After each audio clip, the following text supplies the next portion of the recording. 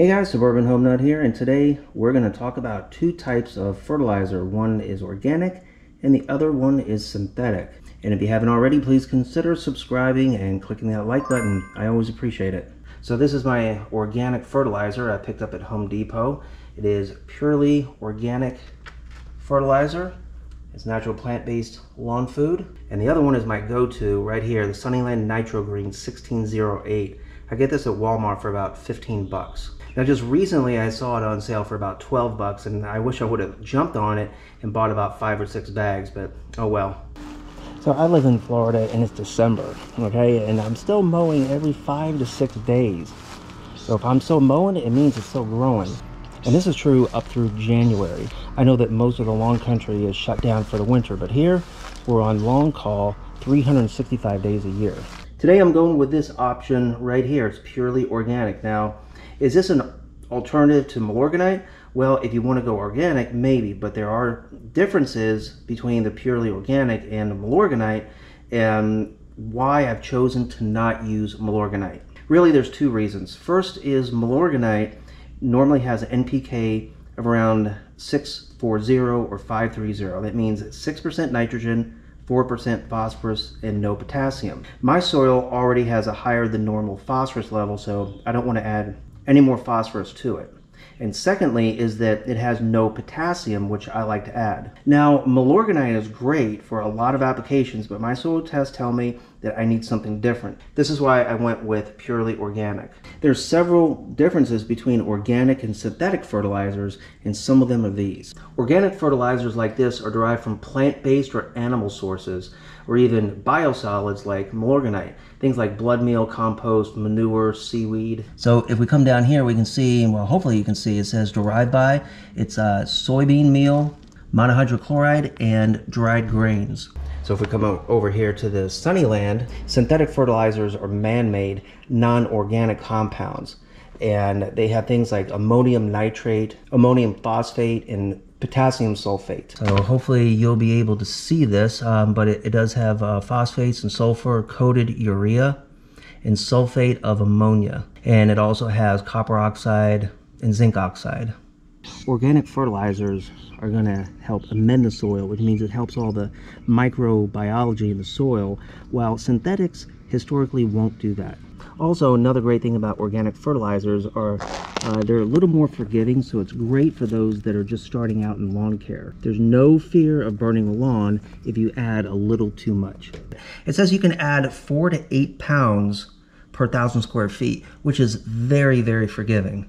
I would never put 8 pounds of Sunnyland down per 1,000 square feet. The highest I would go is about 4 to 5 pounds.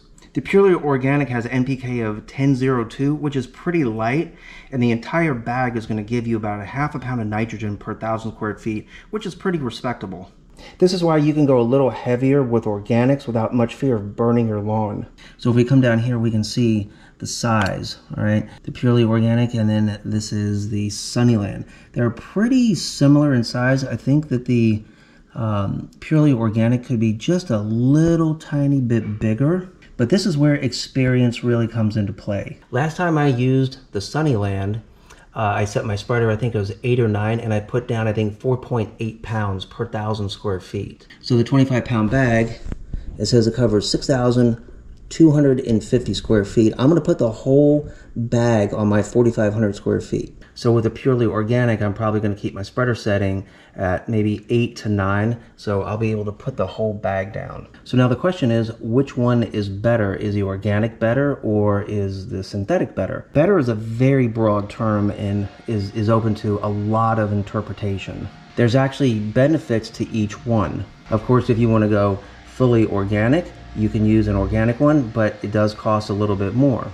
Again, the Sunnyland is 33 pounds. It covers 7,600 square feet, and it's only about 15 bucks at Walmart. You know, that's a really smoking deal. And also, like I mentioned before, is that the synthetic, it does have a good NPK, but it really doesn't do anything. Historically, it doesn't do anything for the soil, whereas the organic ones, they will do that. They'll help amend the soil. Or you can do exactly what I do and just kind of flip-flop back and forth, you know. 1 month I would use something organic, and then the next month I would go to the synthetic.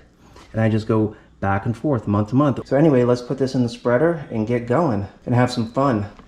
All right guys, let's get the show on the road. Let's see what we can do. We'll have some fun.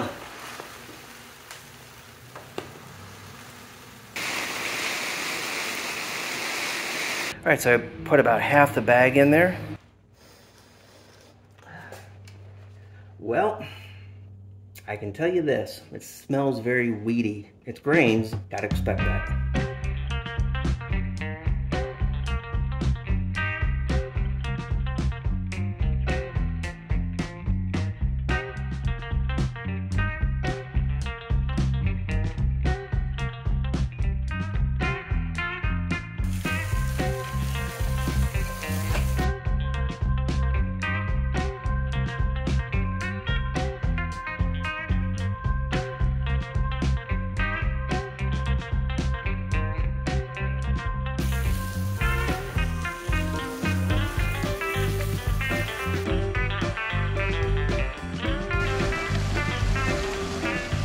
All right guys, my job is done. 25 pounds of purely organic, covers 50 square feet, NPK of 1002. We're just gonna let this go, see what happens over the next couple weeks. For my next project over here, we're working on raising some sprinkler heads.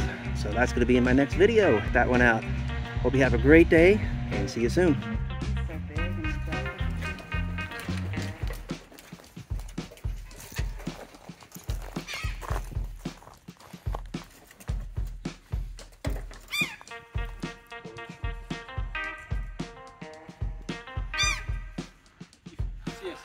See a seagull come through.